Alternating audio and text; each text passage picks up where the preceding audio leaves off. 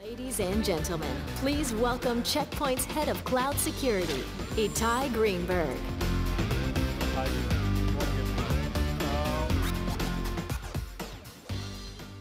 About 150 years ago, companies, factories, they had to change their infrastructure. They used the steam engine, and then came the electric motor, the electric engine. And like moving from a steam to electricity, changing this infrastructure, this is a big investment to change this whole thing.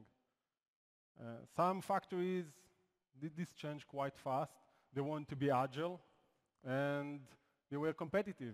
They were able to survive this revolution. Well, even more, there were quite a bit of steam engineers that had to see these revolutions coming, and in order for them to stay relevant, they had to understand what does it mean to become an electric engine engineer. They knew how to deal with the steam, but to become an electric engine engineer and to stay relevant, it requires some effort. We are now in the same time of kind of history where organizations need to change their infrastructure. They are using today data center, but in order for them to stay agile, in order for them to stay competitive, they need to move into the cloud. And what happens right now that in the data center, everything takes weeks. But me as a consumer, when I'm using my mobile device and I want a new application, it only takes me a minute. I don't need to wait several weeks or months for me to get my new application on my mobile device. But then I'm coming to the work, and I'm this kind of finance guy or HR guy, and I'm contacting the IT department and asking them, I need this new application, and tell me to wait so long. The cloud comes to close these gaps from weeks, from months to minutes. So please join me today to a journey how we can help you customers to move into the cloud and to do it in a more secure way. The cloud is already here. According to IDC, we see that 80% of the enterprises already have a clear cloud strategy. We see that the budget is going into the cloud. 40% of the budget in 2018 will be cloud-based.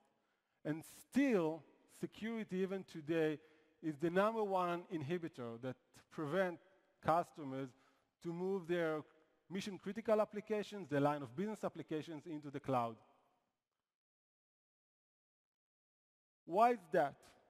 When we look at the cloud, what are the fundamentals of the cloud? We see that the cloud is a shared environment. Not only we are running different type of customers on the same piece of hardware, but even me, my customer, I have a lot of applications that now in the big data era, they want to share information. They want the finance, the HR, all the applications to communicate with each other. And when they communicate with each other, so the malware and the bad things can move from one application to another. It's a connected environment. It is connected to the internet. And so in this environment, I'm still running the same type of Windows applications, Linux applications, and they are exposed to those type of modern attacks. And it's a very, very dynamic environment, meaning that applications comes and goes, they grow, they shrink, they move. This is how it actually happened. And we need to be able to understand how this cloud works, and those are the reasons that securing the cloud requires a different type of approach. What is this? Let me give you some examples. For example, if I'm adding a new applications today to my data centers, security is a showstopper. I need to open a ticket, I need to wait several days, if not weeks, for this application to function. For someone to create the rule in the firewall to allow it to communicate. Well, in the cloud, I want the security to be an enabler. I want the security to understand that there is a new application and immediately secure it.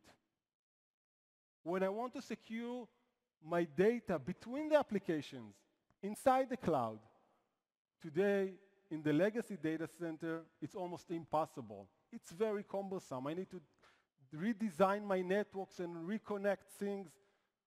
In the cloud, when I'm using a technology which is called SDN, which allows me to easily manage the network, I can insert security inside the data center in a very efficient and simple way, automatic way.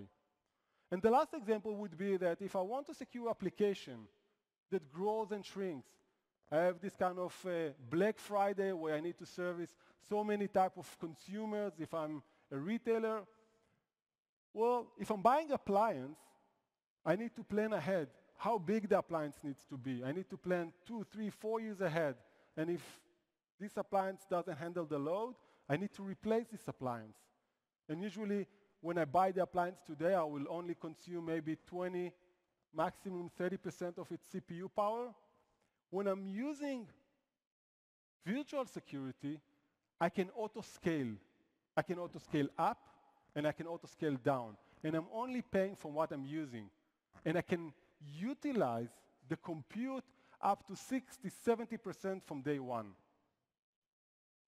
So what are the key steps for you guys when you are moving into the cloud? How do you secure your cloud? So please join me and see what are those steps. Number one, when you move your applications to the cloud, be aware that, again, you will have Windows, Linux, database type of applications that are prone for all those modern types of attacks. And the cloud vendors, even though they're doing a phenomenal job in building this infrastructure, they are not responsible to secure your data and your application. If someone will hack into your application, it's your responsibility. They are not liable for this. It's not like you are putting the money in the bank and the bank secures your money. And therefore, it's not enough to secure this cloud with basic firewall or access control. We need to put the most advanced threat prevention technology in front of my cloud to secure it. Number two, my applications inside the data center, inside this modern cloud, wants to communicate with each other. But we need to do it in a secure way. We need to micro-segment my cloud. Yet, we want to do it in such a way that we are allowing the applications to communicate with each other. So one can claim we are adding more security into the cloud. Probably we are making it more complex. Well, the answer is no. We can add more security inside the cloud and still make it easy, still make those applications communicating with each other in a very simple way. Yet, we need to make sure that malwares between applications are not propagating. We need to prevent one application that is infected from infecting the other applications inside the cloud. And we need to do it automatically. We're going to move to the cloud, and we will still have our on-premise, and we may have more than one cloud solution. So it's imperative that my security for this hybrid cloud environment will still be simple. I want to maintain a consistent policy across all my cloud applications, no matter where they are. I don't want to have one policy or one security policy for public cloud, for AWS, a different one for Azure, a different one for my private cloud, for my VMware environment.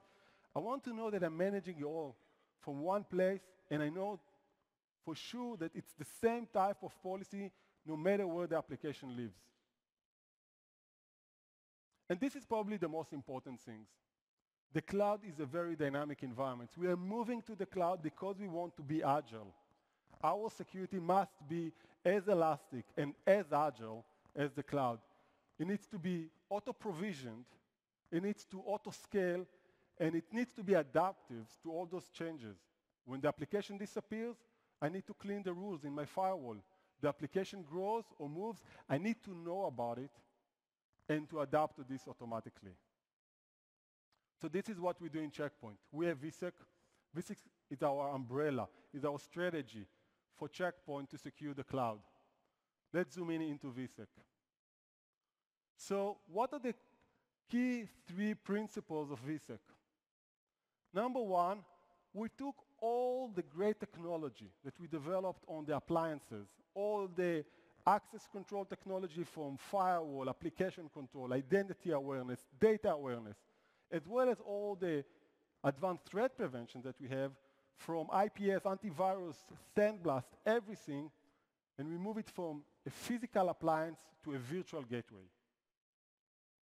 Then we developed a lot of intelligence in our gateways, but even more in our management to be able to be adaptive to those changes in the cloud. And we have an architecture, a solution that span over all the type of clouds, environment, and solutions. You can see here that today, Check Point have very strong and tight partnership and integrations with VMware and Cisco ACI. One can think that, yes, we are competing with Cisco, but on the networking level, we are very strong partners of Cisco, and we have very strong solution with them. We have a very, very advanced solution with AWS, Azure, and now we also launched Google and Ali Cloud. And for the telcos, for the MSPs, and for some enterprise, we have a very strong solution for the OpenStack together also with Nuage. So we have a very rich ecosystem in the cloud. Now, as I mentioned before, the cloud vendors will not secure your application and data. Yes, they do give you some basic access control rules.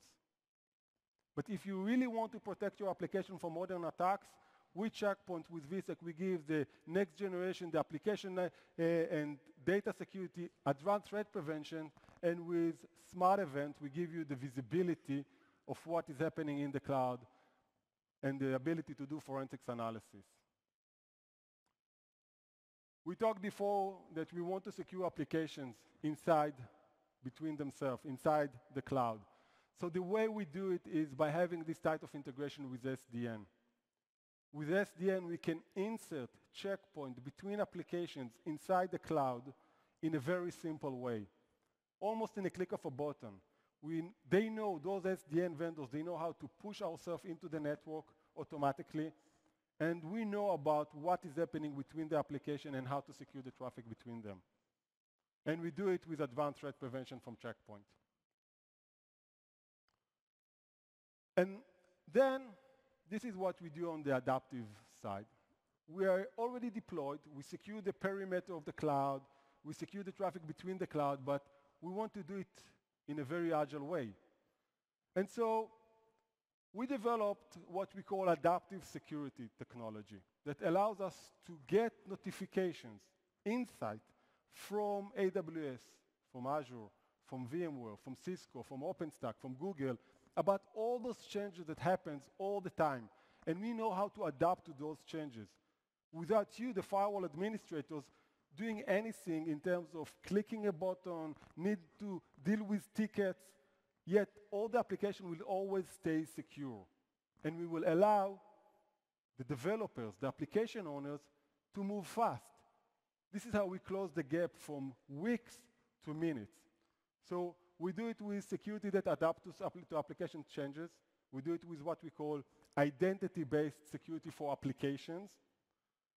We have auto-scale technology. You can put us in AWS, for instance, but not only. This is just an example. And when we hit a threshold of a CPU on the virtual gateway, we know how to spin off another virtual gateway and another virtual gateway to handle the load. And when we hit a threshold below some level, let's say 40% on the CPU, we know how to take them away, the gateways, and spin down. So you only pay for what you use. Same goes for VMware and for other cloud vendors, as I mentioned. And the last thing, we don't want you to deal with putting the license on all the virtual gateways. Today, when you buy an appliance, each appliance has its own license. When you buy Checkpoint VSEC, you can have one license to secure all your cloud's gateways, the VSEC gateways, with one license that knows how to scale up and scale down, as I mentioned before.